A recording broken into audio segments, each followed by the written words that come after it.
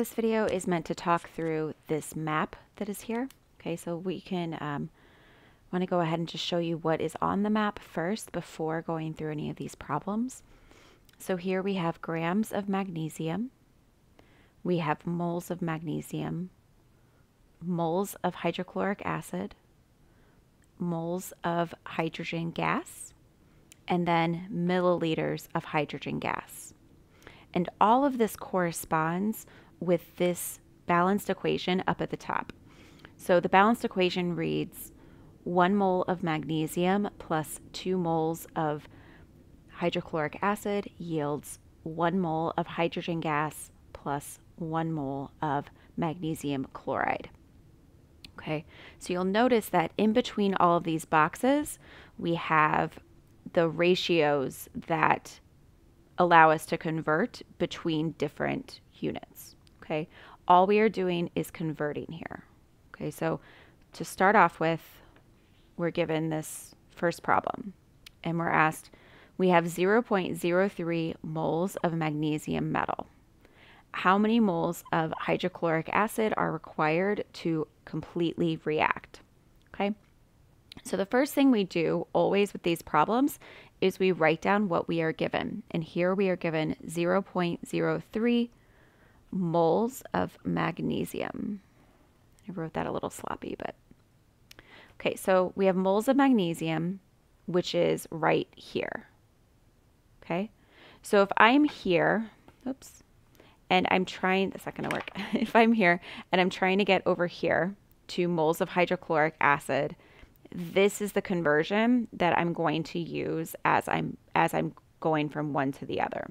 Okay, so what we need to make sure of is that whatever unit is at the top here is the unit that is at the bottom of the next fraction. Okay, so we have moles of magnesium at the bottom of the next fraction, and this is our conversion. So 1 mole of magnesium to 2 moles of hydrochloric acid. Something else you'll notice, because you might be wondering where are these numbers coming from, we have 1 mole of magnesium here, 1 mole of magnesium here, 2 moles of hydrochloric acid here, 2 moles of hydrochloric acid here. Okay, so these numbers are coming from the molar ratios within our balanced equations. Okay, so we solve this out. And whenever you're solving these, you always want to multiply across and then divide. So 0.03 times 2, and we get 0.06. Oops, I meant for that to be on here.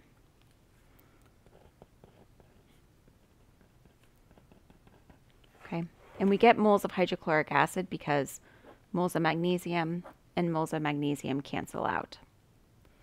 All right, so the next question that's asked is how many moles of hydrogen gas will be produced? Okay, so moles of hydrogen gas is right here. We could start here again and then kind of make our way through. Or since we have moles of hydrochloric acid here, we can just start here. Okay, so I'm just going to start with my moles of hydrochloric acid.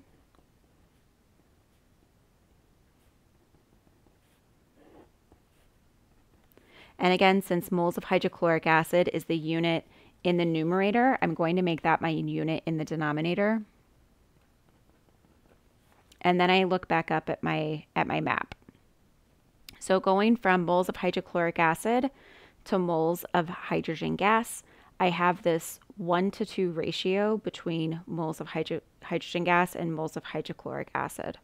Okay, so a 2 goes next to the moles of hydrochloric acid, and then I have 1 mole of hydrogen gas. Okay, and so just like before, just so that you can actually see what I'm doing here, so you would go 0.06 times 1 equals, and then you divide by the 2 here. So we get 0.03.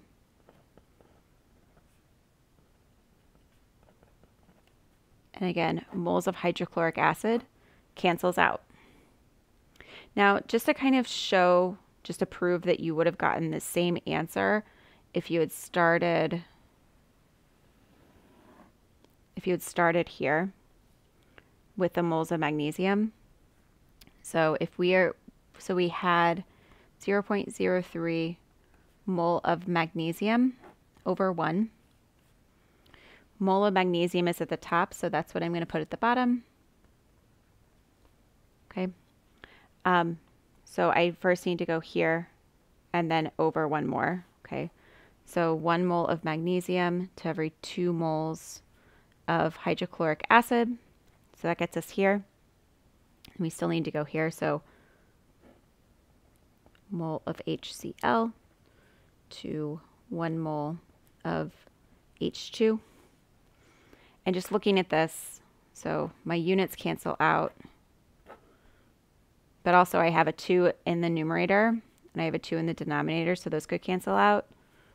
So we still get the 0.03 moles of hydrogen gas. Okay, so whether you started with the hydrochloric acid or if you went back to the beginning and started with the magnesium, you would still get the same answer there. Okay. All right, for this next question, how many milliliters of hydrogen gas is that equivalent to? Okay, and for this one, so we have milliliters of moles of hydrogen and milliliters of hydrogen gas, and there's one conversion between those. So I'm just going to start with my moles of hydrogen gas, which is 0.03 mole of H2. I always put that over 1. Whatever the unit up here is the unit that goes down below. And then I look back up at my conversion. So here on the map, I have 1 milliliter is equal to 1 and then, 0 point and then 4 zeros, 45 moles of hydrogen gas. So it's going to be 1, 2, 3, 4, 5 moles of hydrogen gas for every 1 milliliter. Okay, so looking at my calculator, so I have 0.03 times 1 equals divided by 0.123445, and we get this very large number. Always remembering that we want to round to the hundredths. Moles of H2 cancels, and we're left with milliliters of H2.